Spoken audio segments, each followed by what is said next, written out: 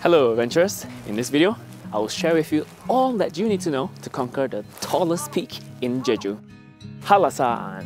I'll go through with you the best time and the best route to climb the mountain, how to book the permit, how to get to the trailhead, and what you can expect along the way.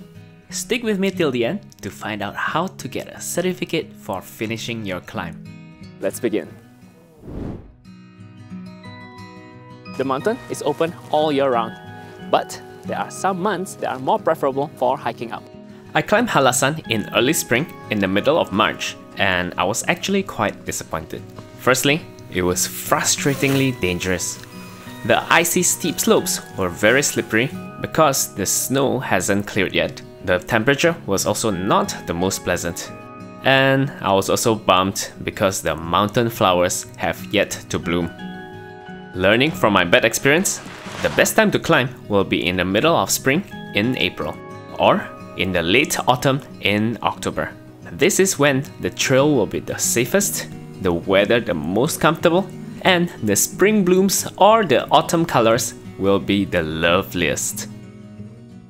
Now let me give you an overview of the two main trails that will bring you up to Hallasan. Songpanak and Gandumsa. The most significant difference between them is the higher elevation gain at Gandumsa. Many parts of the trail are very steep, making it very challenging to climb. Next is the views. Personally, I find Gandumsa to be more scenic. There were more viewpoints and nice bridges. In comparison, the Songpanak trail is mostly forested until the last stretch where you will be able to see the horizon. To get the best of both worlds, I recommend climbing up via Songpanak and climbing down via Gandumsa. Not only you will save about 50 stories of climbing, the permit is easier to get and you get to see everything.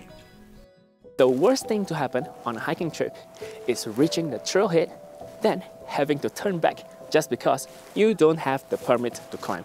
To avoid this mistake, before your hike, go to Visit Halla website to book your hiking permit. The website is in Korean, so if you're like me and you can't read Korean, you can open using Google Chrome browser, right-click on the page, and select Translate the page to English. If you're wondering why I don't just use the drop-down on the top right corner, it didn't work. After selecting the trailhead, the date, and a number of people, click Reserve. Past this step, you will need to do an email verification. Enter your email address, then check your inbox for the activation code.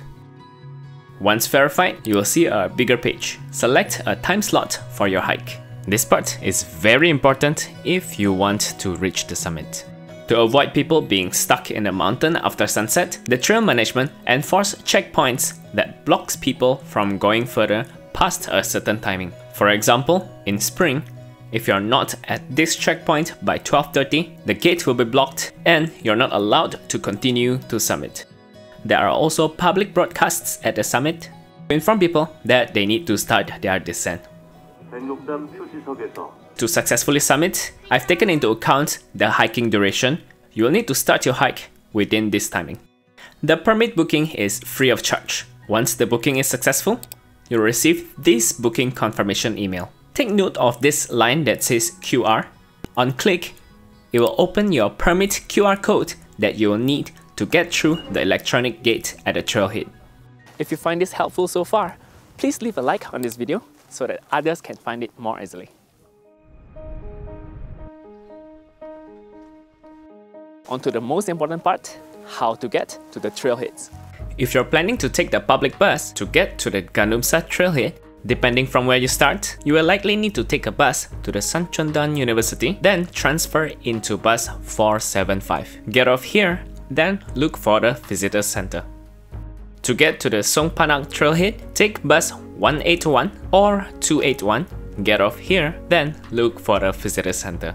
The earliest buses are scheduled to arrive at the trailheads around 6:30 to 7. So it's very feasible to take the bus to get to the trailhead in time.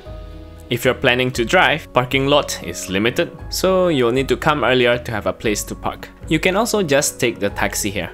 You can flag a taxi on the street, but to skip all the trouble of communicating in Korean, I used a taxi hailing app called Kakao Taxi.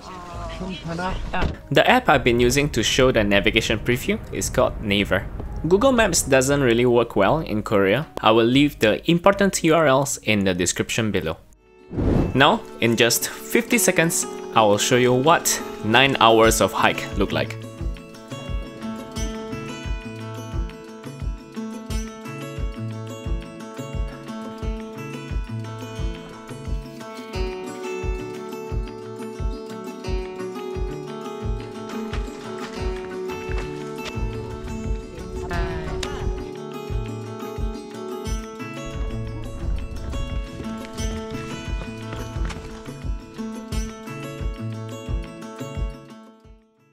You know why you can't find any pork or any lard in this mountain?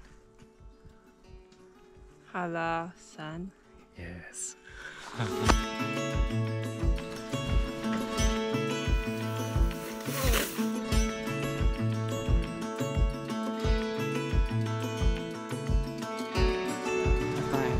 Did it? You did it. Now, let me show you how to get the summit certificate. When you reach the summit, take a photo with your smartphone that has internet access.